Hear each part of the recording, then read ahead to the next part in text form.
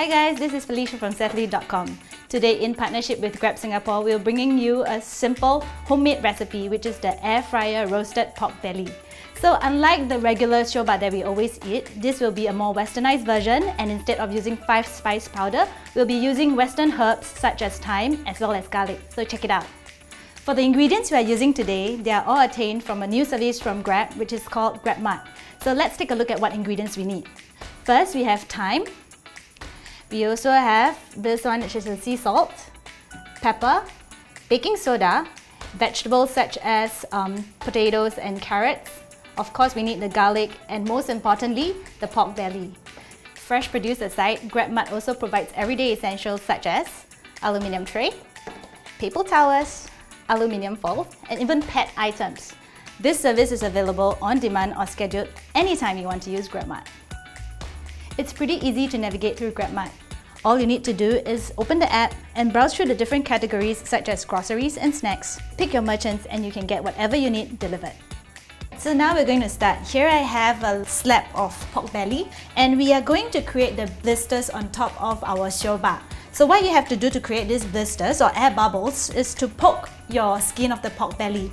And you want to use either your fork, or they do have that tenderizer with a lot of needles which you can use. So I don't have that and I'm using my fork. Just poke throughout the entire skin. Be careful because you only want to puncture the skin and you don't want to go into the meat. So in order for the herbs to be fully infused into the meat, we'll create some slits at the bottom. And because my slab of meat is a bit on the longish side, so I'm going to cut it into half so that it can fit into my air fryer. So for our Western style marinade for this roasted pork belly, we'll be using mainly garlic as well as some thyme and salt and pepper.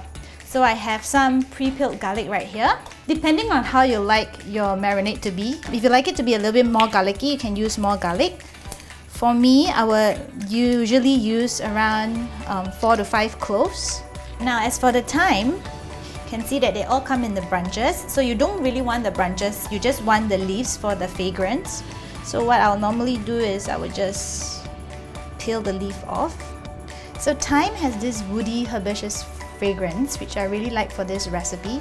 So in order for it to exude the fragrance more, you can just give it a little agitation by chopping it. So for all these ingredients for this roasted pork belly recipe, I got them from Grab. I actually ordered them yesterday, and right on the day itself they were all delivered, so it's guaranteed freshness. So we just need to mix the garlic and the thyme to make sure that they are fully incorporated together. So before we season our pork belly, we'll first preheat the oven. Put it at 180 for 5 minutes. To season the meat, don't touch the skin part, we turn it over to the lean meat. Season it generously with sea salt and pepper. So the reason why we use sea salt is because it's definitely better for your health. And it's also a little bit more salty as compared to normal ionized salt. After you put the salt and pepper, we just need to rub the garlic generously at the bottom. So after marinating the pork belly, we're going to wrap them up in aluminium foil so that it will be cleaner when we use it in our air fryer as well. So this little aluminium box will help to hold your pork belly in place, and it will also help to lock in the moisture. In order to ensure that the skin of your pork belly is crispy and light, you can rub an equal amount of baking soda together with salt on top. So baking soda ensures that it is tender, while salt will draw out the extra moisture. And as you rub, you'll realize that the pores of the meat will start perspiring, like there'll be water droplets appearing.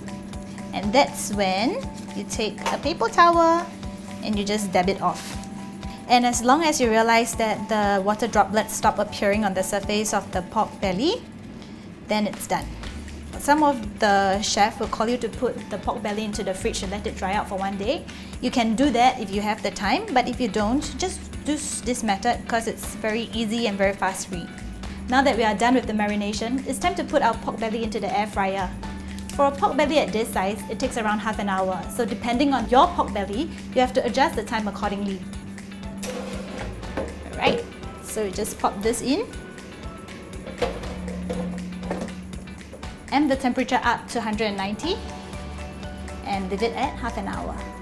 So do remember to check on it at around 15 to 20 minute mark to make sure that your pork is doing alright inside.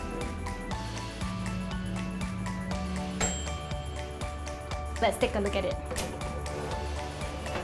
Nice. So you can see it's all golden brown and it has these blisters on top.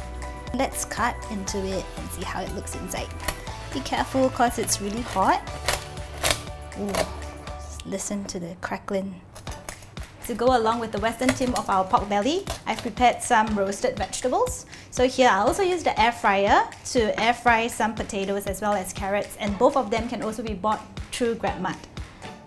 Here you have it. Fuss-free, delicious and crispy pork belly made using an air fryer. Mustard makes for a great condiment with this dish, and you can also get it from GrabMart. Thank you Grab for sponsoring this video.